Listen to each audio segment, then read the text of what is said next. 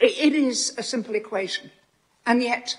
the Conservative Party nationally refuse to admit that they have any part in what is going on today. And what is going on today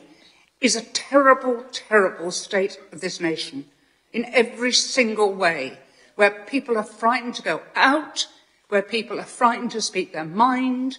where there is racism, where there is intolerance, whether there is terrorism, whether it be from the thugs in Whitehall, white van man with his tattoos, or whether it be more subtle and more like a hidden stiletto.